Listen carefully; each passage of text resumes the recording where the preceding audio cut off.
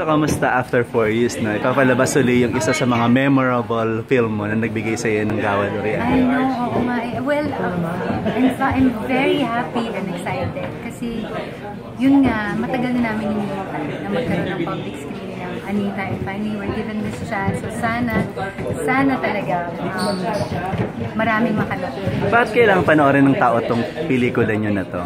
Bukod sa memorable sa and maganda yung film, ano yung lesson na matututunan nila? Yun nga, bukod sa masaya siya at saka magaan siyang panoorin kahit na marami siyang underlying issues na mabibigat, pero Direk Sigrid was able to make a light film out of it, and that's why I think Chacha is very different kasi yun nga, marami siyang serious messages pero masaya siya panoorin. So just for that, I think it's really worth your time, it's worth your money.